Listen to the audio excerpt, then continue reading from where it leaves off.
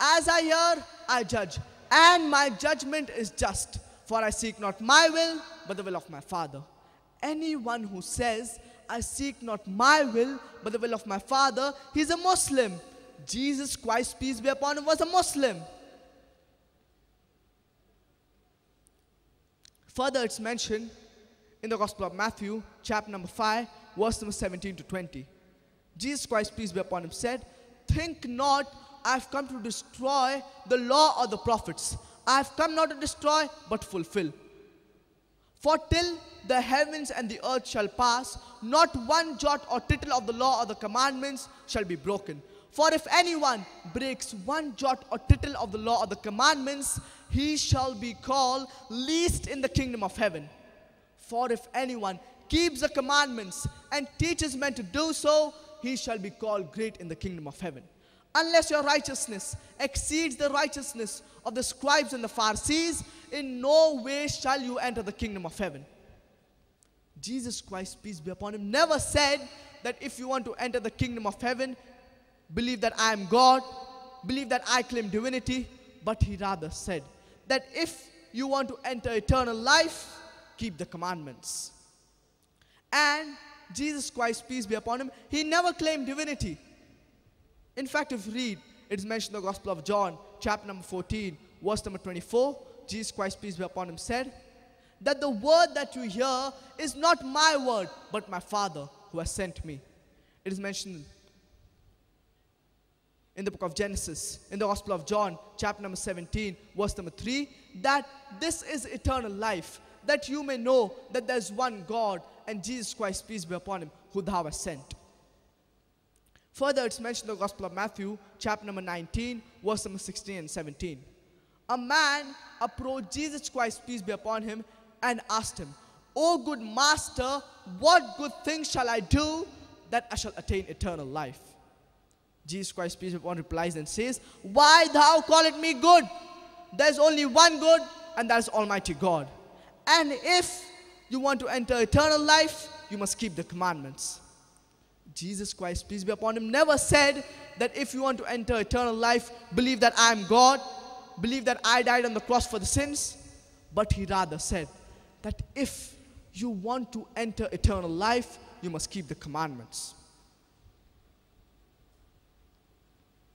Further, it's mentioned in the book of Acts, chapter number 2, verse number 22.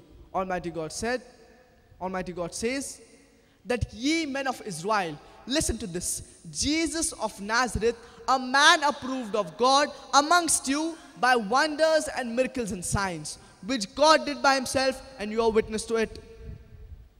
A man approved of God amongst you by wonders and miracles and signs, which God did by himself, and you are witness to it.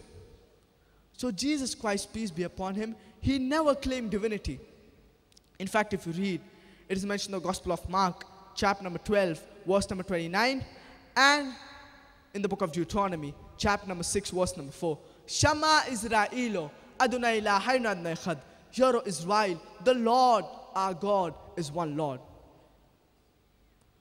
So if you read the Christian scriptures, you shall understand the concept of God in Christianity, that you have to worship only one God. Let's discuss the concept of God in Islam. The best reply that any Muslim can give you regarding the concept of God in Islam is quote to you Surah Ikhlas, chapter number 112, verse number 1 to 4. Qul huwa Allahu ahad. Say he is Allah, the one and only. Allahu samad. Allah, the absolute, the eternal. Lam yalid wa lam yulad. He begets not, nor is he begotten. Walam yakul lahu kufuwan ahad. And there is nothing like unto him. This Surah Ikhlas is the touchstone of theology. Theo in Greek means Lord, and logi means study. Thus, theology means study of God. If you want to buy gold, before doing that, you will check the gold.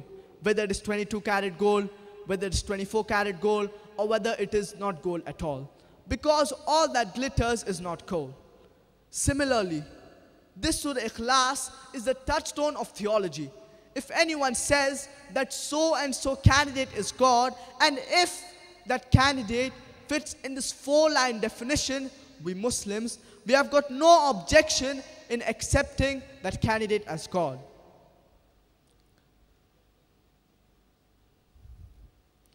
Many people say that Bhagwan Rajneesh is Almighty God.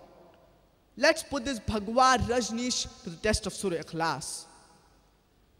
The first is, Qul huwallahu ahad. Say He's Allah, the one and only. Was Bhagwan Rajneesh one and only? There are several people who have claimed divinity. So He's not one and only. There are thousands and thousands of people who have claimed divinity. So He's not one and only. But yet some might say He's one and only. Let's go to the next test. Allahu Samad. Allah, the absolute, the eternal. Was Bhagwan Rajneesh absolute and eternal? We know from his biography that he was suffering from asthma, from chronic backache, from diabetes mellitus. Imagine Almighty God suffering from asthma, from chronic backache, from diabetes mellitus. The third is, Lam yalid walam yulad. He begets not, nor is he begotten. We know Bhagwan Rajneesh, he was born in the state of Madhya Pradesh. And later on, in 1981, he goes to USA, and in the state of Oregon, he starts his village called Rajeshpuram. And he takes thousands of Americans for a ride. Later on, the American government, they imprisoned Bhagwan Rajneesh. And Bhagwan Rajneesh was saying that the American government, they were slow poisoning him. Imagine Almighty God being slow poisoned. Later on, the American government, they kick Bhagwan Rajneesh out of America. And he comes back to the state of Maharashtra. And in the city of Pune, he starts his village. And if you go to Pune, on his tomb, on his commune, it is mentioned, "Oh soul, never born, never died, but visited the earth from the 11th of December 1931 to the 19th of January 1990. They forgot to mention on the tomb that he was not granted visas to 21 different countries of the world. Imagine Almighty God requiring visas to travel to different countries of the world. And the Archbishop of Greece said that if you do not throw Rajneesh out of the country, we shall burn his house as well as the house of the disciples. And the last test is so stringent that it does not befit anyone but the true Almighty God. The moment you can compare God to anything in this world, He is not God. وَلَمْ يَكُنْ لَهُ كُفُوًا أَحَدٌ. And there is nothing like unto Him. We know Bhagwan Rajneesh, he had 2 eyes, a nose, 2 ears and a mouth. He had a white beard and he wore a white robe. The moment you can compare God to anything in this world, He is not God. وَلَمْ يَكُنْ لَهُ كُفُوًا أَحَدٌ. For example, if someone says that Almighty God, He is 1,000 times stronger than Arnold Schwarzenegger. You might have heard the person Arnold Schwarzenegger, the person who won the title, Mr. Universe, the strongest man in the world, the strongest man in the universe. The moment you can compare God to anything in this world, He is not God. وَلَمْ يَكُنْ لَهُ كُفُوًا أَحَدٌ. And there is nothing like unto Him. Whether it be Bhagwan Rajneesh, or whether it be King Kong, or whether it be Dara Singh, the moment you can compare God to anything in this world, He is not God. وَلَمْ يَكُنْ لَهُ كُفُوًا أَحَدٌ. So this Surah Ikhlas, chapter number 112, it is the touchstone of theology.